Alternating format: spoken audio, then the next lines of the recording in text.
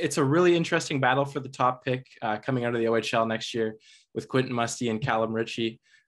Musty actually went first overall in the OHL priority selection, but you were higher on Ritchie. And why is that?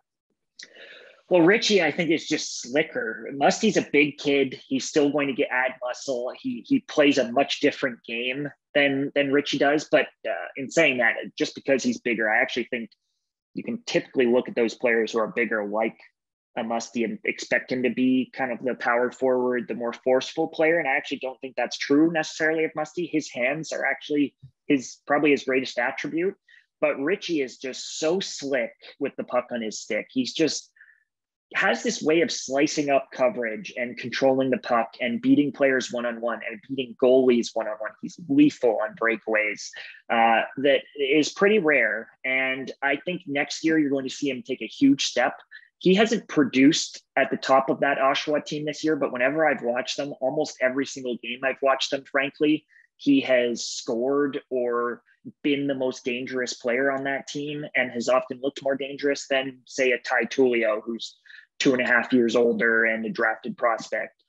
So I've just really enjoyed watching him play. He just has these kind of magnetic hands, and his ability to sort of hang on to the puck and make plays is pretty unique. So I'm really, really excited to see what he becomes. And I expect that he'll put up big numbers next year and really have a huge sort of statement season and become ahead of Musty, the top guy out of the OHL. I'm sure Musty won't, give up without a fight though. So what do you like most about his game?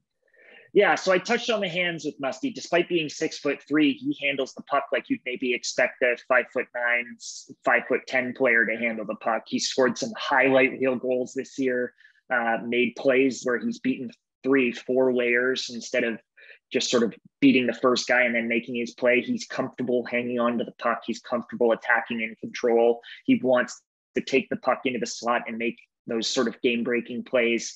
And then obviously he has the size component, which is really exciting for a lot of scouts and the reason that Sudbury took him first. So really a very intriguing player, and a player who I think is quite early, despite being a first overall pick, actually quite early on in his sort of path, in his trajectory and his development. So I think there's a lot of runway still for Quentin to tap into some of his upside, to fill out his frame a little bit more, and to become a very, very dominant player at the junior level. And then obviously potentially an impactful one at the NHL level.